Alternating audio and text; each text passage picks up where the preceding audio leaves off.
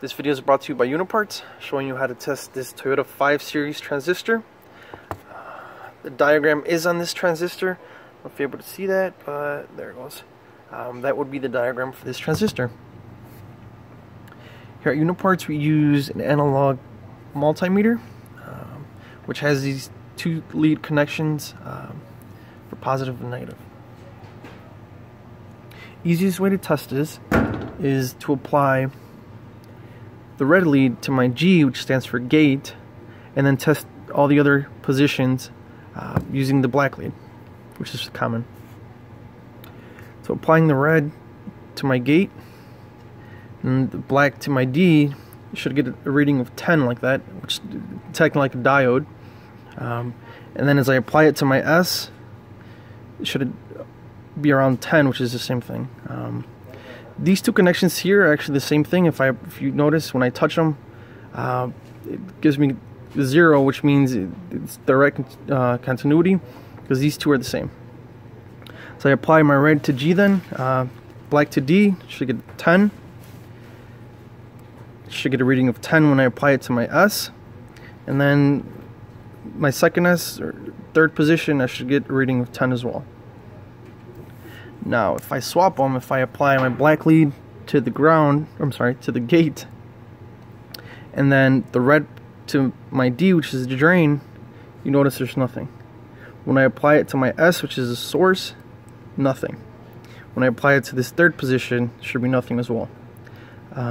Between the D and the S, it should be nothing. And then if I swap them, there should be nothing there as well. This is a working transistor, and if it behaves in that manner, then it passes the meter test.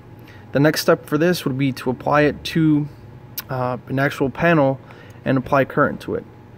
But if it passes this meter test, we at the very least know that it's working. Then we just have to apply, we have to apply amperage to it to see if it can fully take it. I have here the bad one, which I usually keep as an example, where if you notice, no matter what I do, it gives me a reading of close to 0, which is full continuity, which means this is shorted. If you notice, I can touch any two leads and it'll show 0 or close to 0, telling me this is shorted.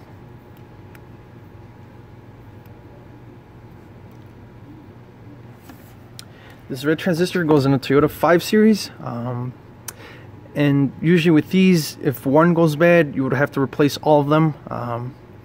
If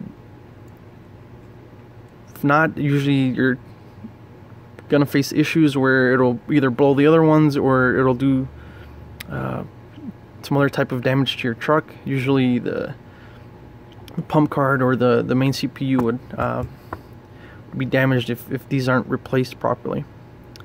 If you have any other questions, you can post it on the link below, and we will try to help you as much as we can. Thank you.